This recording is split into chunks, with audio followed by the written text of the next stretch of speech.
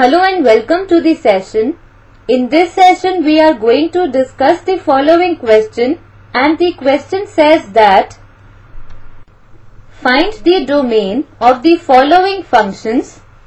First, f of x is equal to 6th root of minus 9x plus 33 the whole. Second, f of x is equal to cube root of 3x plus 5 the whole. Let us start with the solution of the given question.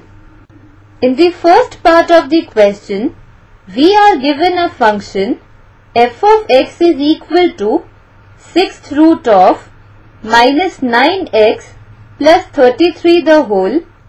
We have to find the domain of this function. To find the domain of this function, in the first step, we determine its index and radicand. So here, index will be equal to 6, which is even, and radicand will be equal to minus of 9x plus 33.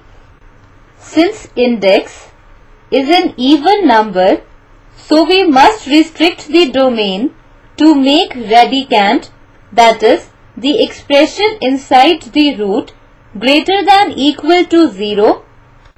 So we set minus 9x plus 33 greater than or equal to 0.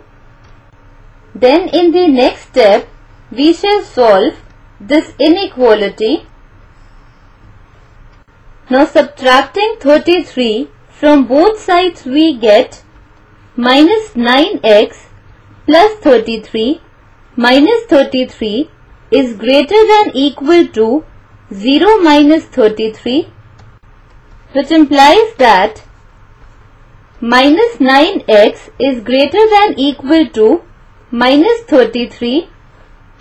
Now dividing both sides by minus 9, we get x is less than equal to 33 upon 9. We should note that the inequality reverses when we divide by a negative quantity, which further implies that x is less than equal to 11 upon 3. Then in the last step, we shall write the answer in interval or set notation. So we have obtained x is less than equal to 11 upon 3.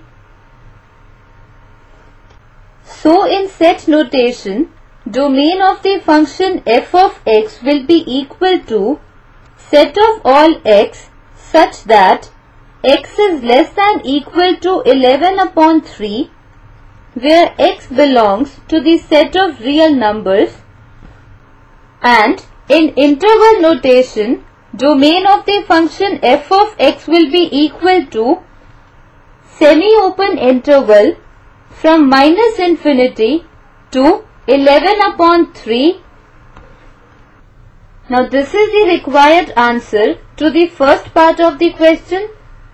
Now we move on to the second part of the question. Here we need to find the domain of the function f of x is equal to cube root of 3x plus 5 the whole. Now here we see that index will be equal to 3, which is odd, and radicand will be equal to 3x plus 5.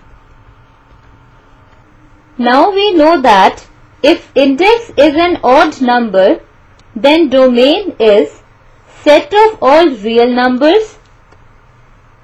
As here, index is equal to 3, which is an odd number.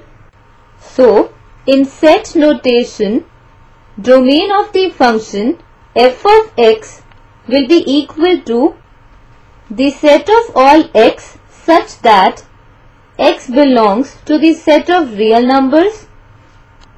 And in interval notation, domain of the function f of x will be equal to open interval from -infinity to infinity. Now this is the required answer to the second part of the question. This completes our session. Hope you enjoyed this session.